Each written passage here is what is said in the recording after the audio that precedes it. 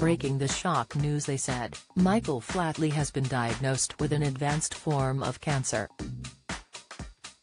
He has undergone surgery and is in the care of an excellent team of doctors.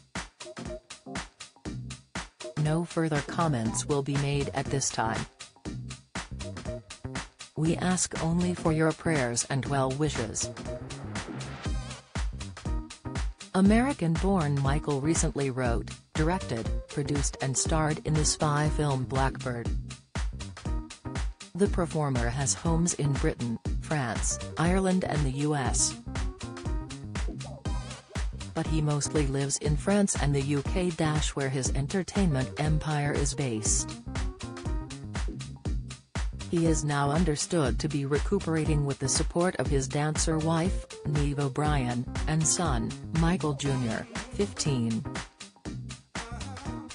It is unclear if the Riverdance star's diagnosis is linked to his treatment in 2003 for skin cancer.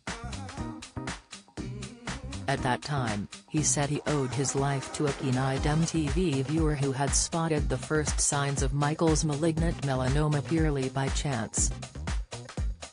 The dancer admitted that he'd had no idea he was suffering from the disease and said finding out was a frightening place to be. Michael has been a consistent supporter of cancer charities. News of his latest illness was also broken in a post to his dear friends on his Instagram page.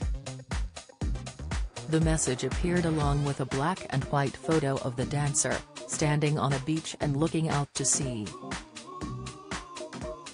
Fans added their messages of support to the post.